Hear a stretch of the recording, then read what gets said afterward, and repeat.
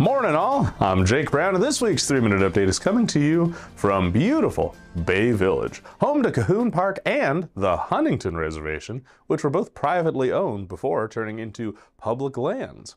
It's a comfortable place to cruise down Lake Road, and that'll provide you with some beautiful views of Lake Erie and homes that I can only aspire to someday live in. Aspiring for a new home aside, we have some big news to share with everybody this week. The ACE program has reopened to new applicants again. For qualifying families, this is up to $1,000 per child that the state reimburses families for after-school activities, and scouting registration fees are generally included as a qualifying school expense, after-school expense. Details can be found at our website. Questions? Go to Mike Evano. The annual Scout Shop Giving Tree will be placed in the Scout Shop starting next week.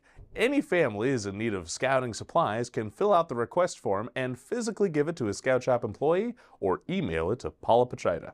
Anyone interested in providing a scouting need can come on down to the Scout Shop, select an item off the tree, and the Scout Shop staff will coordinate delivery of the item to those who need it. Questions, of course, go to Paula Pachita, and the drive will end on December 16th. The Scoutbook calendar is migrating to internet advancement on November 9th. That means all unit calendaring will happen in internet advancement moving forward instead of in Scoutbook. If you have further questions about this, please contact Member Care.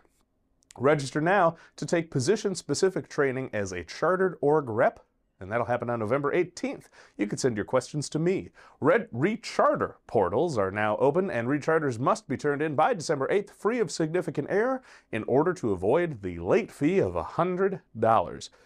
Collecting dues from your returning family should already be happening now. You can send Michelle Callie any questions you have about the recharter. And speaking of, please note that paying with cash or check to the Lake Erie Council is most advantageous to you, as edits to your submitted charter can still be made after you submit it if you use this payment method. If you pay with e-check or credit card online, that does not allow for any changes after the fact. Holidays at Camp are on the calendar. You should register now. Note that the early bird deadline for Holidays at Camp is November 18th, and we do need some troop assistance in running this program as well. Interested volunteers from the troop side should contact Jess Weaver. Volunteer award nominations for the Silver Beaver, Distinguished Award of Merit, and Unit Scouter Award are due to Jason Setzer by December 15th. Note that the Distinguished Award of Merit is equivalent to other councils' District Award of Merit.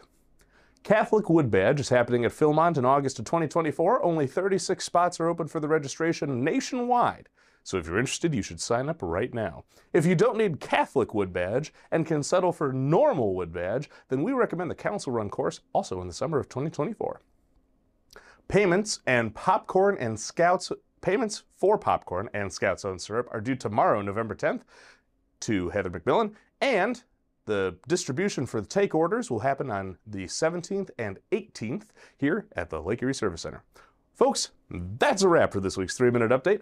Thanks for all you do, and thanks for being you. We'll see you next week. Take care.